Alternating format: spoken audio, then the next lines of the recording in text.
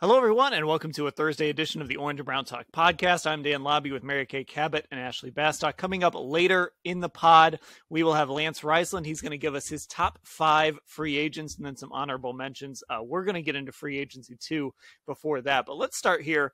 Bubba Ventrone, we had a chance to talk to him today, an introductory press conference, an introductory Zoom call, I guess, with Bubba Ventrone. So let's get into kind of what we heard from him. Mary Kay, what stood out to you hearing from Bubba today? Well, one of the things that I really wanted to know and sort of explore with him is, what are his thoughts on Cade York? What are his plans for Cade York? He's very, very high on Cade. He had him ranked number 1. He scouted him coming out of LSU, really liked him a lot, cannot wait to coach him. And I think if he has the same impact on Cade as he had on Chase McLaughlin after he left here, then I think that, Cade will be, as I just wrote, kicking pretty. Now that's going to get changed in my story, probably within the next hour, but what the heck? I threw it in there anyways. So yeah, I think that, I think he'll have a pretty good impact on Cade York. I think he understands special teams as well as any special teams coach in the NFL. And I think Cade's going to like him. I think he's going to like his energy. And I think he's going to be really, really good for the Browns' second-year kicker. Yeah, Ashley, I think that was maybe the most interesting thing is him just coming out and saying, this is the guy that I thought was the best kicker in the draft last year, and now I get to coach him. So that was a pretty ringing endorsement.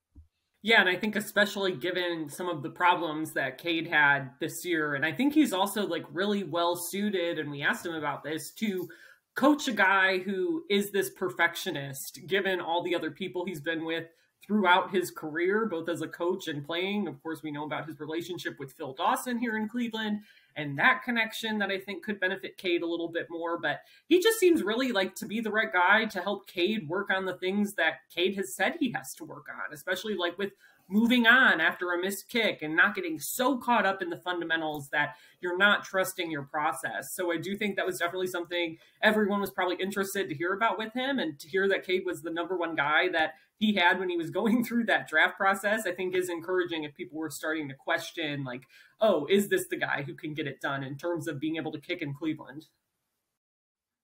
Okay, so Ashley, what kind of stood out to you listening to Bubba?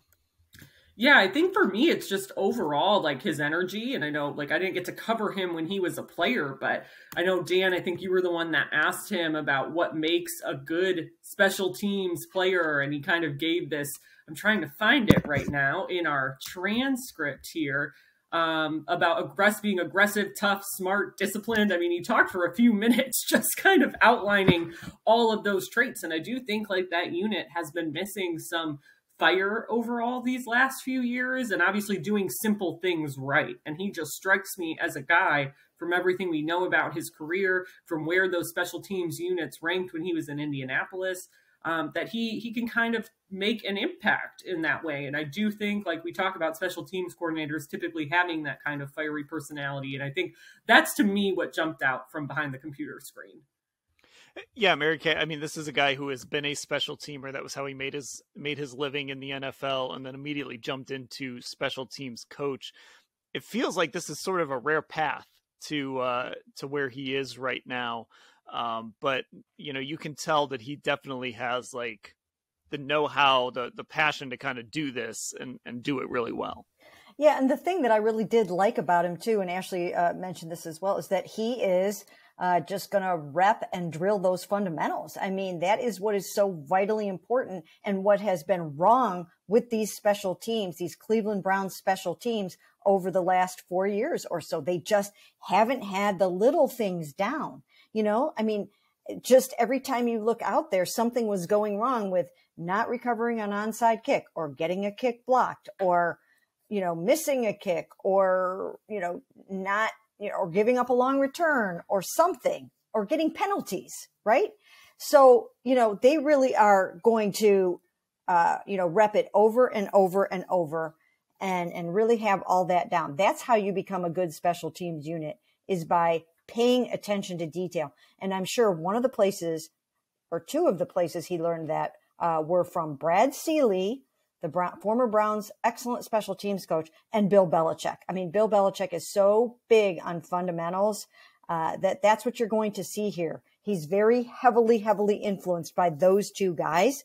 And I just think you're going to see a real clean operation. And then I guess for me is